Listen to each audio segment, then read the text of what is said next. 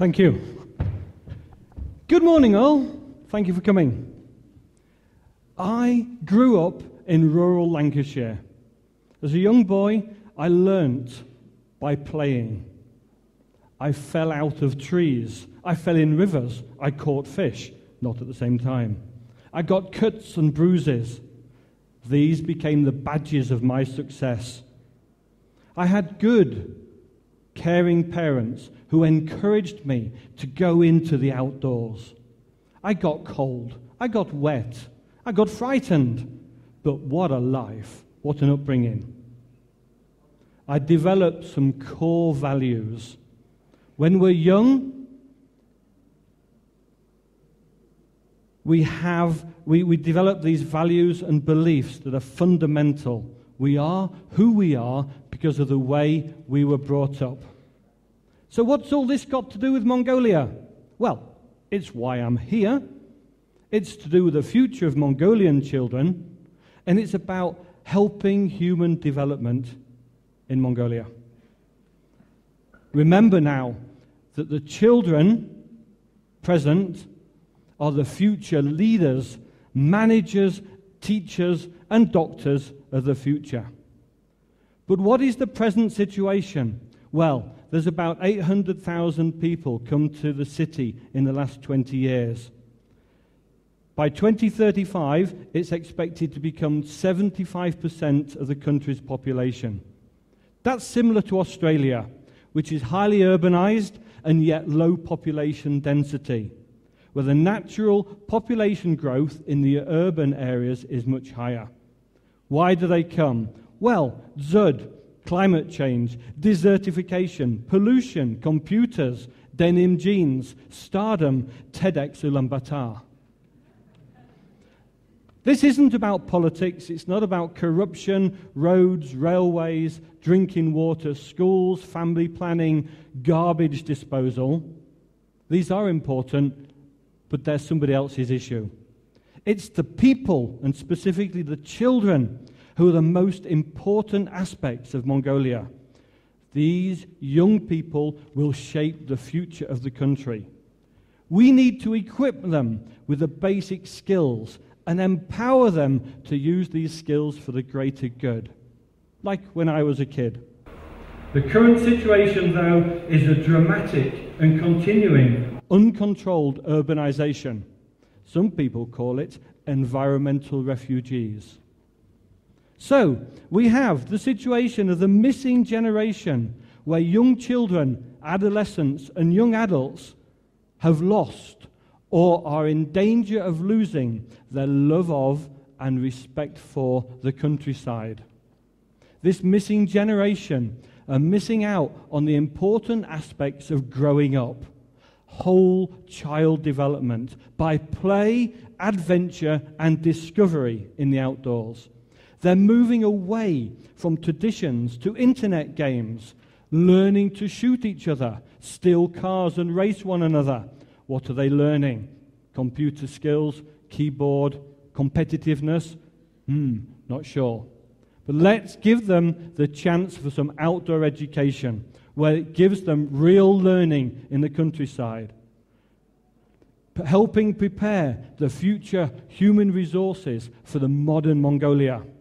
Let's bring together Mongolians' traditional love of and respect for the countryside by using a modern approach to outdoor education, where we can give youth a structured, informal or formal approach to adventure activities, carefully facilitated by Mongolian role models.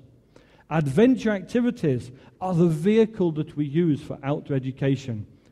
Adventure activities are fun, safe, memorable, pertinent, and accessible to all needs and abilities. Also includes environmental discovery. The importance of educating young people for a sustainable future, for countryside stewardship, and developing their personal responsibility is so very important. Outdoor education helps personal and social development, developing core values and beliefs.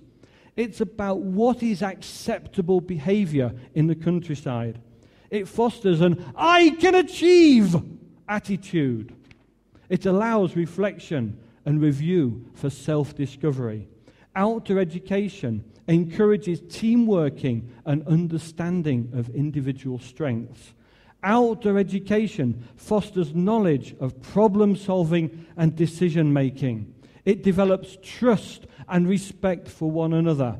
It builds accountability and honesty, self-confidence, and overcome fears. Outdoor education builds good communicators, self-reliance, trust, and integrity with the individual. Outdoor education requires young people to plan and manage their time in an efficient and effective way. But we have some challenges to overcome. Philosophy. Mongolians are quite skeptical about new ideas, new techniques. There needs to be ownership from Mongolians. It's not about me telling Mongolia what to do. It's about me encouraging Mongolians to help themselves through outdoor education. Mongolians will become the facilitators, the young role models. We have a lack of international standard equipment presently. A dream would be to have an outdoor education center available to all. There are obvious benefits to communities where young people will have a much higher self-esteem. Young people will have skills and competencies that will help them become managers and leaders. Young people will develop a practical approach to problem solving and team working. Young people, as effective communicators, will become highly reliable and time conscious. Young people will become accountable for their behavior in the environment, preparing them for the global future. There are some hidden benefits to outdoor education as well.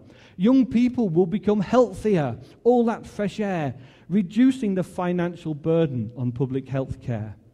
There will be a reduction in juvenile petty crime, reducing the burden on police. Young, empowered Mongolians will have less reliance on orphanages and other institutions. Highly aware young people tend away from drugs and towards fostering community spirit and social enterprise. Young people, therefore, become more valuable and productive members of the community. Outdoor education is a way of fulfilling the future needs of our youth while maintaining that traditional love of and respect for the countryside. Therefore, bringing back that missing generation. Outdoor education is really for honoring tradition and designing the future. Ladies and gentlemen, let's empower our Mongolian youth to be better citizens of the future. Let's work together with outdoor education. Thank you very much.